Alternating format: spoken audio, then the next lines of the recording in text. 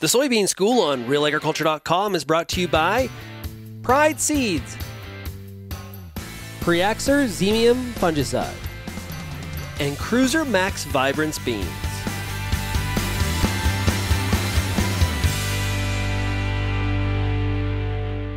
Hi, I'm Bernard Tobin. Welcome to the Soybean School. It's our final episode of the year, and today we're going to look back at 2021. Certainly a growing year that had its share of ups and downs, and to talk about where we landed and what we learned. I'm joined by Horst Bohner, OMAFRA's soybean specialist. Hi, Horst. How's it going?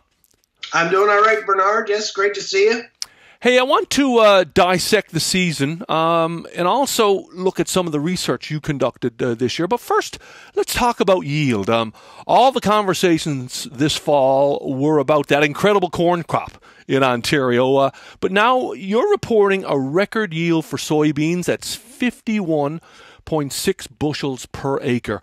Are you surprised by that? Well, we were expecting a pretty big crop. You'll remember even some of the yield tours back in August were already starting to show good pod numbers. And, of course, that's what yield really comes from on soybean in soybean fields, pod number per plant.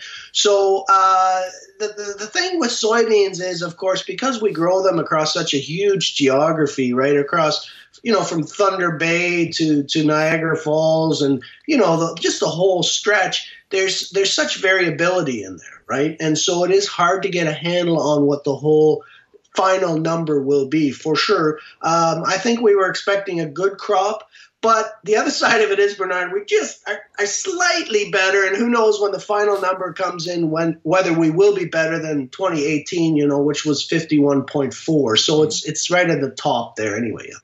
Now, Horst, I want to add some context for these yields and how they stack up with other growing regions. And, you did some great numbers here. Yeah, 5-year average for Ontario now is 49 bushels per acre. Compare that to the U.S.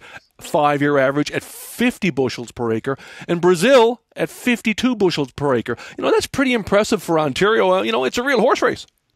Oh, I think it really speaks to the success of the soybean breeders, both public and private, because we have to be honest, in a lot of Ontario, we don't have those deep soils, right? And of course, we can have the moisture here in Ontario, which is very important. But the fact that those short season beans compared to a place like, even a place like Arkansas that has lots of heat units, the fact that we can compete and even out yield some of those places is pretty amazing. And you think about Brazil, a lot of it, of course, where the main soybean growing areas are, heat units aren't limiting at all. And they're not really that much further ahead of us. So it is pretty exciting that soybeans have that ability. And Bernard, think about this. For the first time, we had 100 bushel average of one of the performance trials at Ridgetown College. So, great work to those guys down there who did that. And, that just speaks to the incredible potential of some of those varieties. Now, plots, they're always a little bit higher than field averages, obviously. But even up here at where I do some work north of Mitchell, we had some individual plots close to 90 bushels in 2021. And that's just awesome, right? Yeah, pretty incredible. Horst, let's talk about the season. It started dry, then it turned wet by late June, and the rain kept coming through the fall. The conditions were difficult for many growers, but everybody got through harvest pretty much, and you've got some top yields. Again, a record yield. How did you get there?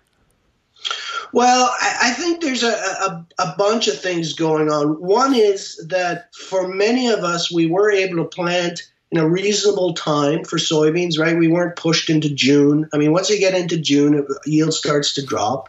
And of course, though it was fairly dry in a lot of May for some of us anyway, which is actually a good thing for soybeans because the roots grow deeper. We don't have that disease profile really setting up as much. And then, of course, we did have a pretty warm year too on average. And, as much as we like showers, for sure, no question, those big, heavy rains that we had in July actually hurt us in some ways. So, I mean, I guess really what I'm saying, Bernard, is it was the weather. There you go. The weather. But married with that really is, again, the fact that we are getting better with our varieties, and we are getting better in terms of knowing how to feed soybeans and look after them, right? Yeah, and speaking, just building on the weather there, I mean, obviously all that rain creates challenges, especially with nitrogen. And making sure we have that available to the plant.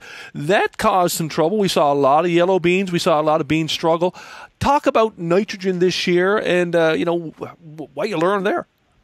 It really was one of the most extreme scenarios that we've had in terms of these beans looking okay in June, right, kind of coming along. And then as we got into July, just turning yellow within a very short amount of time, corresponding with those big, heavy rains. And we had a lot of talk and conversation. Should we apply a little bit of in-season or a lot of in-season nitrogen to try and get them out of that quickly? And the simple truth of the matter is, in the work that we did, now these were intensive managed sites, so they didn't really turn yellow like this to the same extent. They turned a little bit pale, but not like extreme. And anyway, we did that where we applied our whole management package. We got about 8 bushels, right? Pretty nice. If you compare that to corn, for instance, right, at a 3-to-1 ratio, obviously that would be 24, but some of us are almost at a 4-to-1 ratio. That's a pretty nice number if you can get 8 bushels.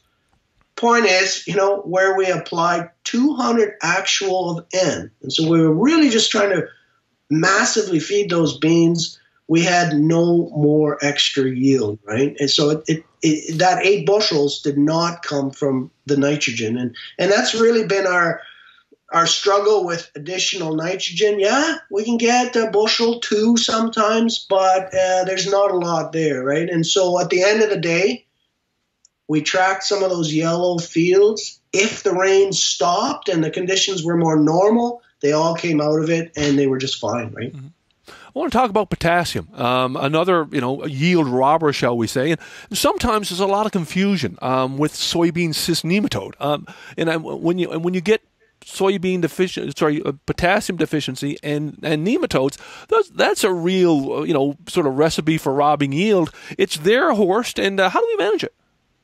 Yeah, and you're absolutely right. It is there, and I think that's the first message we have to get across. I'm surprised at where it all is. We have soybean cyst nematode right up into Bruce County, all the way across to the Quebec border. And even personally in trials this year, I got caught over at Elora where half of the trial, potassium deficient, was struggling, and we were standing there, and this was a fertility trial. We were standing there and saying to ourselves, there's only 2 possibilities here. One is we had an equipment failure and the fertilizer didn't get on, or the roots can't take it up, right? And so tests were done, large numbers of SCN, even up there at Elora, and I talked to people right to the Quebec border who really didn't even have an inkling that they had soybean cyst nematode. They did some samples in big numbers. Mm-hmm. So my point is, if you see potassium deficiency, always you should check to see if you have soybean cyst nematode with a good soil test. And of course, what they do is they attack those roots, and then the nutrients can't come up, and so you have what looks like potassium deficiency, but it may actually be in the soil, right? And so the reason we talk so much about potassium is, of course, because soybeans need a lot of potassium. And if we want to have these big yields, we're going to have to feed that nutrient. There's no way around it. Yep. And then a final point, Horst, you've got some data here on some potassium trials. Really shows the impact of, from a yield perspective, if you've got low test soils. What does this data tell us about what we should be doing and how we should be looking at our soil tests this winter? Yeah, I think, the thing that surprised me a little bit on those 8 trials, and we'll do some more, is that when the soil, the average number, that's the part that surprised me. The average yield number was 4.4 for a product like Aspire, which is basically potash plus a little bit of boron, right? And that number is pretty exciting because, of course, the return on investment is there at 4.4. And the soil test on average across those sites was not that bad. Now, to your point, though, where the soil test was in a really good place, right, we didn't have any response, zero. And where the soil test was lower, and, we took just the bottom half of those trials in terms of soil test, the response goes up, right? It was about six bushels. So at the end of the day, the way we should think about soil tests is basically the way we've always thought about them.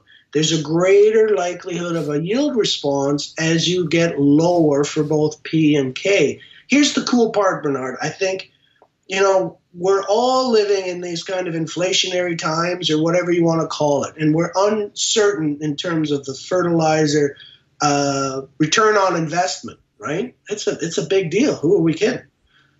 Interestingly enough, when you compare the price ratio of what we're selling the beans for and what we're paying for fertilizer, it really hasn't changed that much. In fact, it hasn't changed at all. So as long as we can sell our beans at a really good price, we should not give up on fertilizing soybeans. It's just not the way to grow a successful soybean crop.